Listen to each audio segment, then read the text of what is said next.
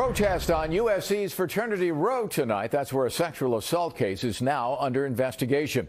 Police are looking into the possibility that drugs played a role in this case.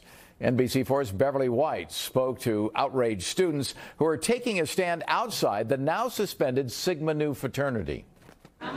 No response from Sigma Nu fraternity members as protesters hung signs on their house supporting the 19-year-old woman who campus police say attended a party here last weekend and was sexually assaulted. Justice to me looks like the person who was in charge or the person who committed this gets arrested, gets prosecuted, gets expelled from USC.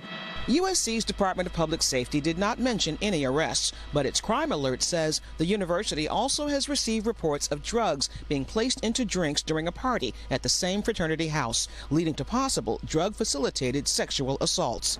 Allegations upsetting to students staging a sit-in at Sigma Nu. Guys just aren't afraid. Like they do these things in big events and they feel like they can do it and not get caught. We've actually seen a lot of men drive by and cars laughing at us. Which is super upsetting. It's a men's problem. It really is a men's problem. It can no longer be a women's problem. We're tired.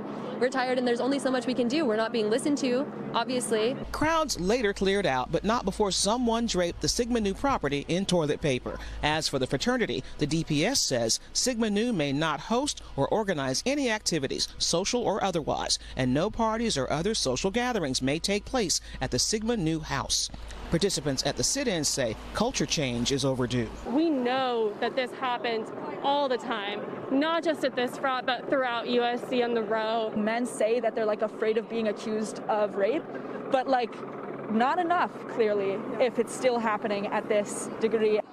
This Saturday, an all-day protest is planned at this house on West 28th Street. The sexual assault case now rests with the LAPD, from whom protesters say they expect full accountability. In University Park, I'm Beverly White, NBC4 News.